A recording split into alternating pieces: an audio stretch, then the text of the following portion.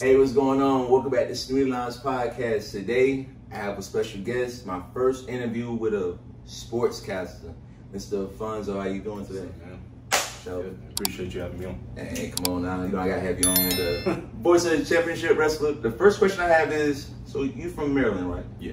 So tell me about how Maryland was growing up in your younger years. I kind of stuck to myself for the most part, because the neighborhood that I grew up in, it was like the best neighborhood in the hood. Oh, okay, kinda, okay. You know what I'm saying? It was like one of those. So, I didn't really go outside and do a whole bunch of stuff like that. But I grew up in like Little League, football, and things like that. My dad got me outside doing stuff like that instead of being in the neighborhood. So, well, how old you was when you first started playing the sports? You started football. I was like in elementary school. I Elementary? was like in 5th grade. Fifth Yeah, grade, last okay. time I played was like 8th grade. Oh, okay. And then high school, I tried out for the teams. I didn't make it. I hadn't hit my growth spurt yet. I didn't hit my growth spurt until 11th grade. So how old? I mean, not old. How tall were you before you hit this growth spurt? Before you got the Steph Curry height? I was 5 foot something, and then I think probably by 11th grade I hit probably like 6'1". Oh, okay. And now I'm 6'2", so I've grown like an inch since then. Okay. But man, it's crazy because it's been such a long time since I was short at all. You know. Yeah, I gotta live through that every day. So yeah. Vertically challenged, bro. Yeah. That's what. So did you think about sportscasting growing up? And what was your first career that you thought about you was gonna be before you got into this sportscasting? Man, when I was like 4, I thought I was gonna be a firefighter or something. Firefighter? Yeah. And then when I was playing Little League, I thought I was gonna play football. Oh, yeah. Obviously. And then when I didn't make the teams, I was in like the science and tech program in school. I hated that. And then I was in drama class, which I loved, which taught me like improv, which is how I'm so quick on my feet now when I'm like on set, thinking and stuff. I can think of stuff on the fly because I took that class. So then I thought I was gonna be an actor. Right. And then funny thing happened. I was watching this YouTuber. His name's Mr. Hurricane on YouTube, and he does like sportscasting over video games. It's weird. He'll record the video game, he'll play Madden, but then he'll present it as live play-by-play. Oh, nice. And you basically follow the entire series. You follow the story and stuff, and it's cool. He's built like this. Over 10 years I've been watching this dude. He's built like this universe of different players and stuff. And it was cool. He'll take a player from an old video game, say he played Madden 13. Oh, right. And there was a running back he had that was really good.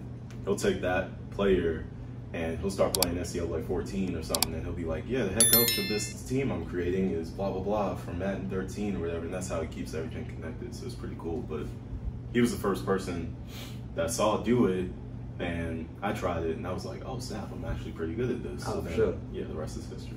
Okay, so I know you was in the military, you was in the Air Force. What was your specific job before I get into my question? What was your Weapons. I loaded bombs and missiles and a whole bunch of dangerous stuff with F-16s. It wasn't chill, but it was cool. it was fun. It was a job. So from your Air Force, tell me about how do you take your experiences from the Air Force to the civilian life? How did you take your experiences when you got out? What did you learn the most? Honestly, when I first got out, it was rough. I had that veteran experience where you're trying to figure yourself out and stuff, go through a little bit of depression, but I got myself out of it pretty quick. I guess you can't really rattle me. Right. I'm unshakable because I don't care enough anymore. Because I've been through more stressful stuff than anybody can probably ever throw at me. So Dan Patrick walking into the studio while I'm doing my thing doesn't faze me. I don't care. I don't care that he's there. You know what I'm saying? Respect, right, of course, but I don't care that he's there. I don't care about the tours that come through. I don't care if they mess with my prompter during my show. I don't care. I couldn't care less because I worked near an exhaust that could have killed me. Right. I worked with live bombs that could have killed me. That's right. You think I'm gonna flinch because you took my prompter down? Hey, you're right about that. I don't care about that stuff. So it helped me just deal with pressure better than the average person does. I see how the average person deals with pressure. Right. It's not great. You know what I'm saying? But veterans are built different. I'll say that we're built different than the average person is, and we can handle stuff a lot better without crumbling. Right. under it. Plenty of schools in the world, or let me say United States, Full Sail. Wow. All right, yeah, I figured you were gonna ask. I know that was coming. It was a 20-month program, bro. True. Without none of the BS, you know what I mean? Like everything, for the most part, that you do at this school, you got a few classes that you have to take for this to be accredited university and stuff. That's why we have our math and physics and all that stuff here. But for the most part, when you are going to class, you're doing it specifically for the thing that you want to do. Right. I'm not wasting 4 years of my life. Exactly. I'm spending 20 months here, 20 quality months here, learning, grinding, and then going to my first job. I always wanted to go to Full Sail, but I couldn't afford it until I got out and got the GI Bill. Shout out to the GI, yeah, Shout out to the 9/11. Yeah, Sure. so why Full? I mean, it really wasn't even a hard decision to come to Full Sail. Number one, I'm living in Orlando, Florida. Right. Like, Big bro, O. What? Yeah. You know what I'm saying? I left in the middle of winter from Maryland and came down here, and I was like, man, this is such a great decision. Beaches, I left short. snow. Look at it. You got your, Look, man. got your evenings on. I left snow and ice on the floor and all types of stuff to come down here, and it was palm trees and sunshine. Okay, so That's an easy decision. let me want to take you back in school a little bit, because I know you 2 weeks out. So intro to sports broadcasting. Shout out to Mr. Rutledge, by the way. So when you had that assignment at the end of the month, and you had to sit in that chair for the first time and actually do the work. Tell me about the mental. It didn't phase me. Nothing. Like, What game did you chose? I think I did. You know what? I can't even remember, bro. I really can't even remember. I wish I could remember right now. I know it was a football highlight. It was Texans Colts. Oh, okay, yeah. I did the Andrew Luck and Deshaun Watson game. Sure. They both like went off in that game. It was nothing to me because I'd already been running my own show out of the studio for like 6 months before that, and then 6 years before that, I was doing play-by-play and doing stuff in the studio before. Like this stuff was nothing new to me. And it was just like whatever, cool. I'm sitting in the chair, like I've been ready for it. You know what I mean? And trust me, I've seen multiple IG posts, seeing you in school, always on point, saying it right, swagging and all that. So tell me about the biggest joy from being a sportscaster. What gives you the joy from doing this right now? Realizing you can do something that makes you happy for a living, which a lot of people don't think you can do. A lot of people call me unrealistic, call me foolish when I was getting out. Every single day I had to come into work, listen to people say, oh, I think you're making the wrong decision, man. You should really extend. You know, they want you to be in forever. The contract. Yeah. I'm like, just because you scared don't mean I am. That's right. You know, and I think I think the biggest thing for me is realizing like there's a job out there for everybody that will literally pay them to do the thing that they love the most, but they don't think that's real because the world's conditioned us to think like we're not supposed to enjoy ourselves for a living. That's not supposed to be work forever. Yeah, exactly. Like something like that. But that's not the reality of the situation. The reality of the situation is the people that are the happiest are the people that are doing something that they love to do every day for money. Right. Like that's how they pay their bills. So sure. I talk about sports, or I shoot sports, or I edit sports for a living. Yep. You know, I used to do this stuff for free, and then I would do it after a 12-hour shift at work. You know what I'm saying? So what were you doing at 12? So what this 12-hour shift was at? Everywhere. Korea, Italy, South Carolina. What was your favorite place you were stationed at? I didn't even ask you about that one. Italy. That was the first place I was stationed with my wife at. Oh my goodness. Yeah. I had. That's where I had my son too. Oh, for sure. Okay. That transitioned to my next. Look at you setting me up like that. I know you're a family man, yeah. Wife, beautiful son. Talk to me about balancing family and balancing 12-hour work days, portfolios, having to cut log and do all that type of stuff. Man, it's weird because it's like they're your biggest motivators. Sure. Like I can't really do it without them. Right. But like there also is like some like attention and time that I have to give to them as well. But it never really feels like a chore. It just feels like something that I want to do every time I'm doing it. I'll be editing a video, my son's throwing stuff at my head, but I just do what I got to do. You know what I mean?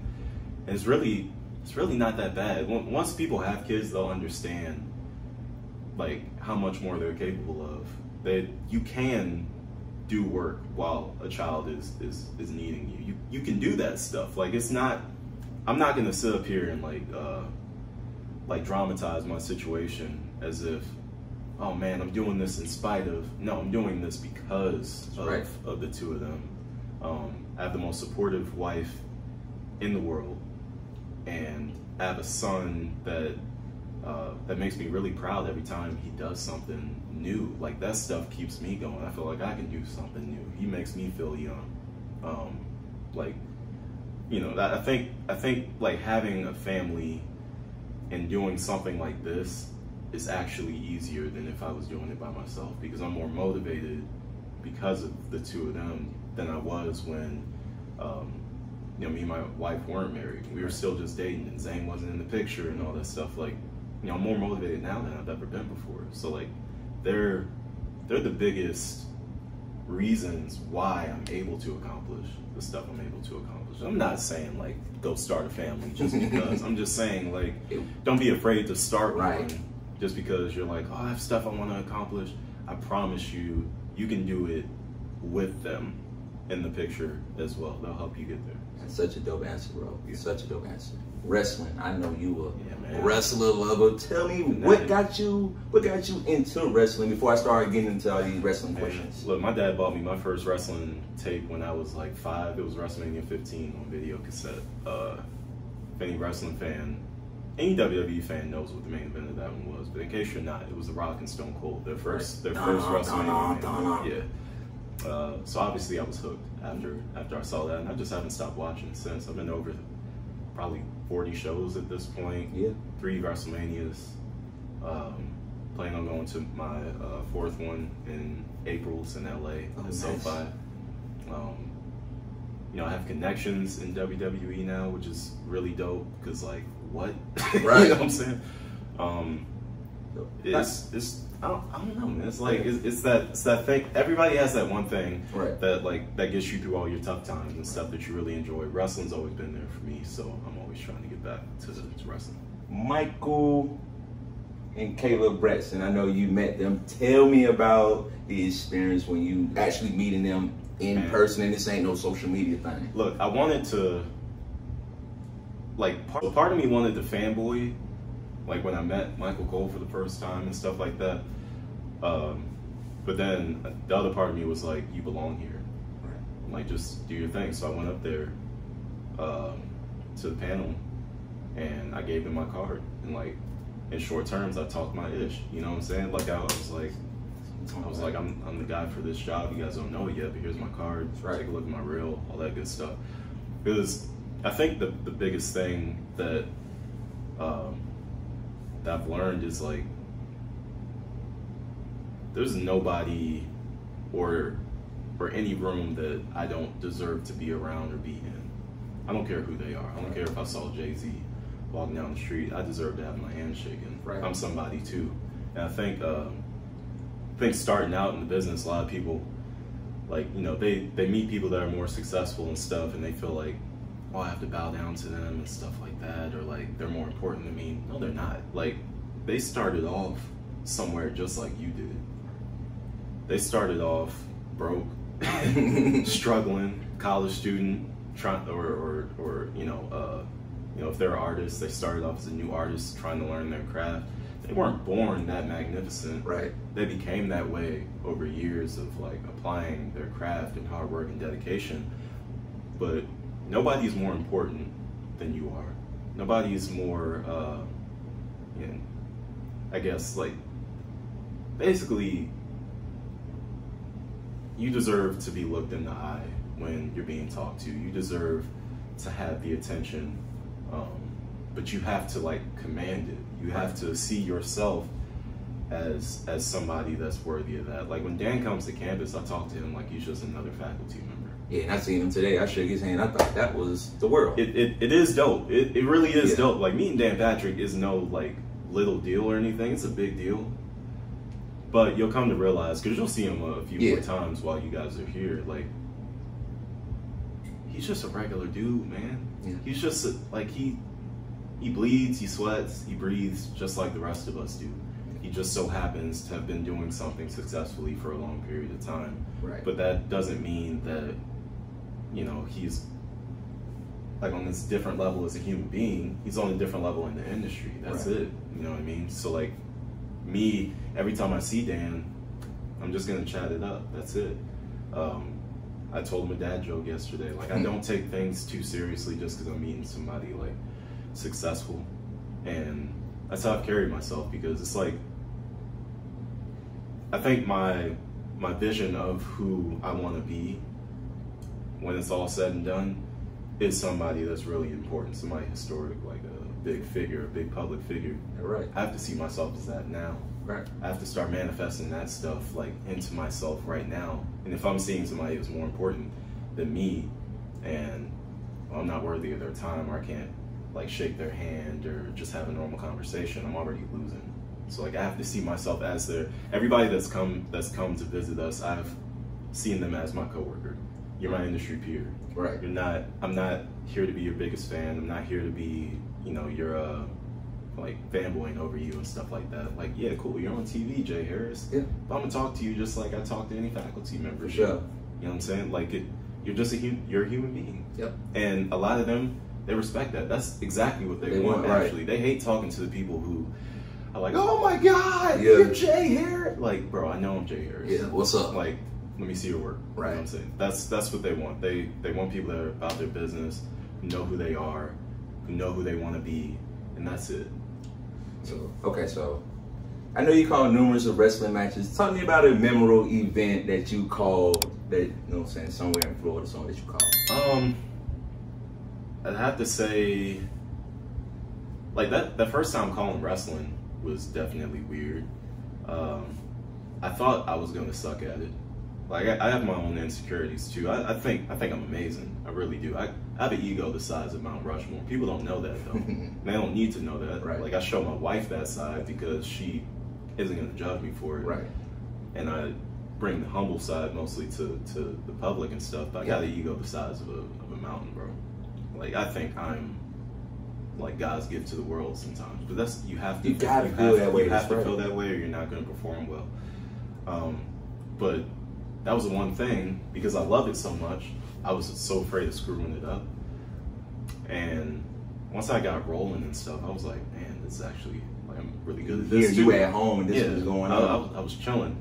So that was an experience. That was the one thing where I was like, you know, everybody has that one thing. Like maybe for you, for example, if you ever got the chance to like be the reporter for the Falcons or something, that's something you would take really seriously because you love Falcons football, you respect it, you hold it in like this high regard, right? Right.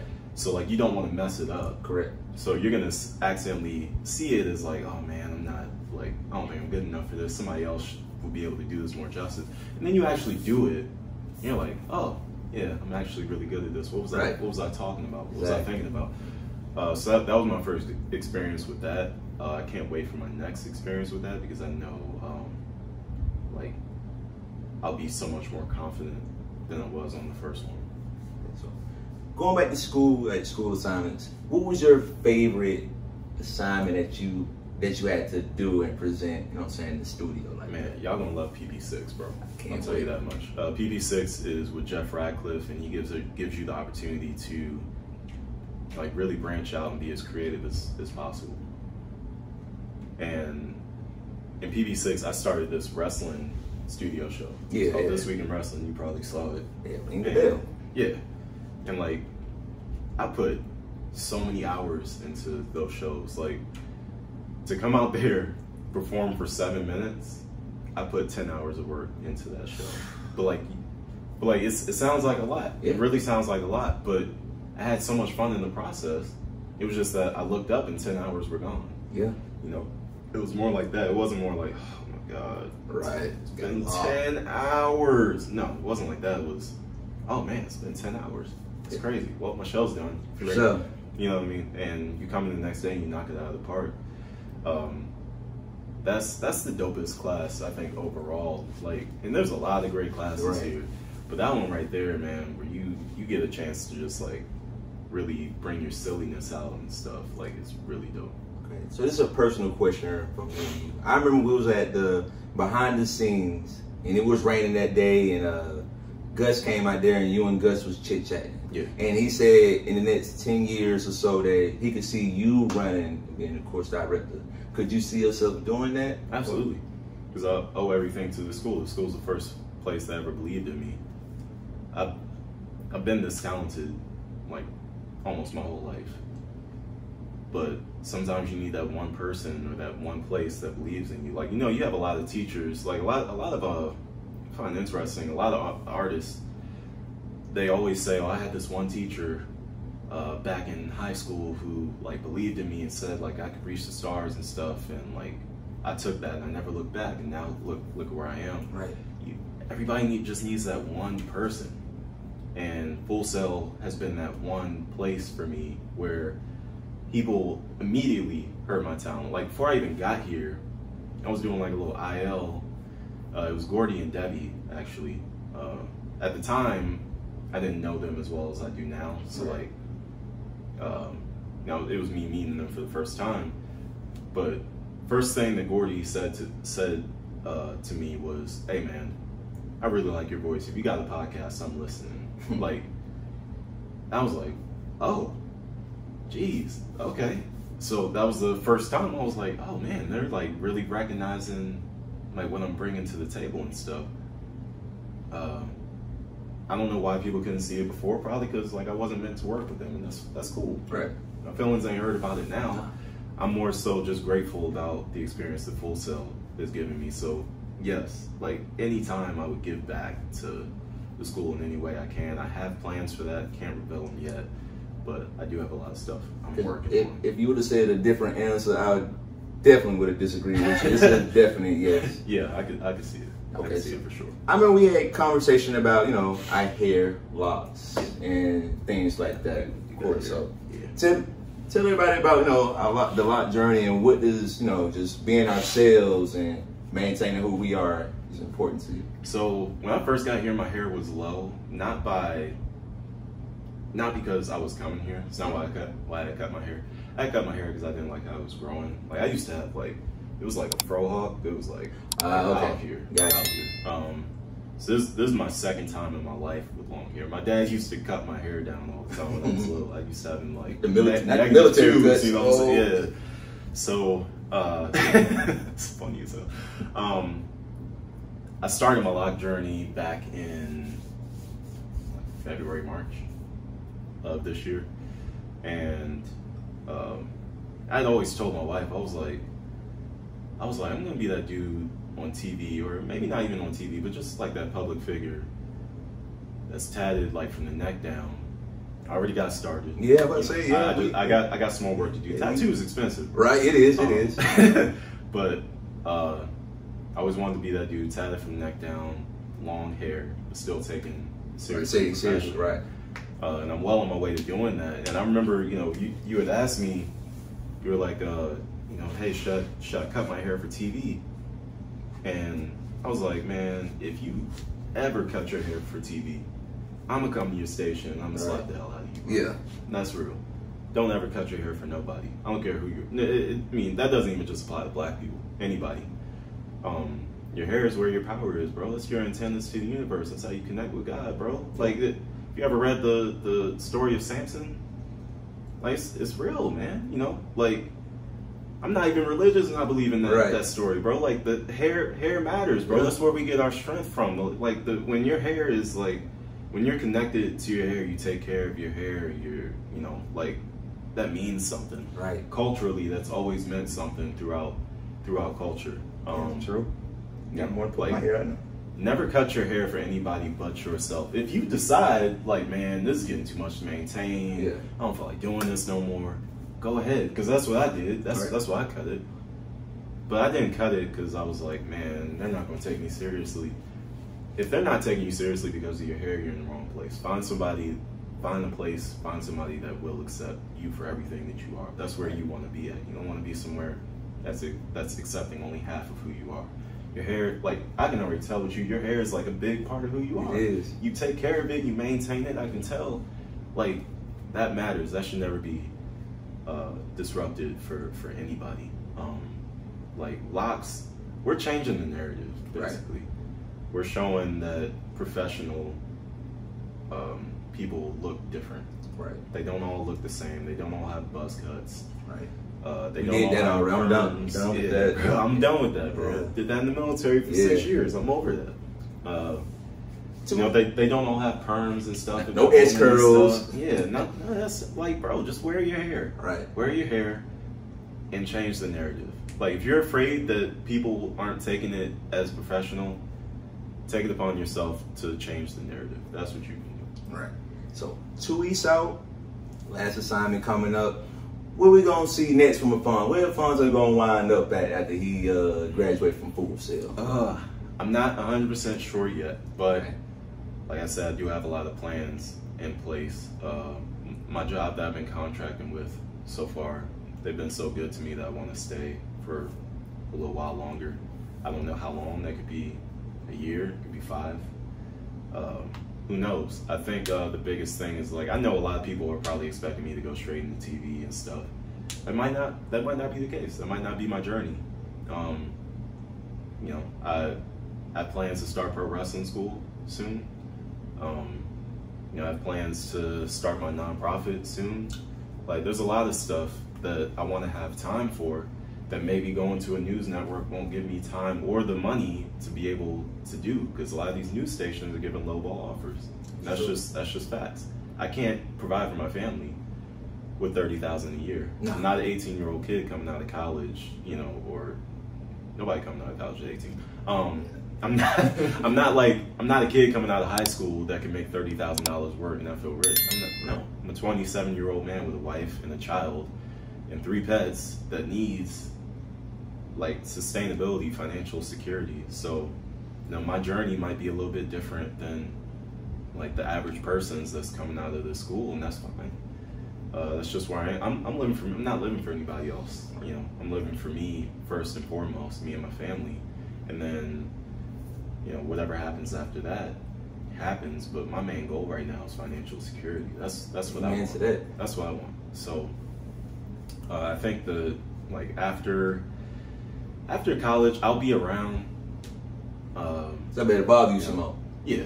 Yeah. Okay. I mean, anybody that I've met and extended, you know, the olive branch to at the school or whatever, like, I'm never going anywhere. Even if I do move out of Orlando eventually, like, I'm still here to help and assist and stuff. So, you know, things don't always go according to plan. That's what I've learned to stop, like, making so many plans and just kind of, like, go with the flow. Right. Yeah. So, what would you tell that new sportscaster in his first month in psychology of play? What would you tell him to look forward to in the program, man? Look forward to everything, man, and enjoy the time that you're gonna have in this program. It really is one of the best programs ever, and it's worth every second. Enjoy every second. It flies by.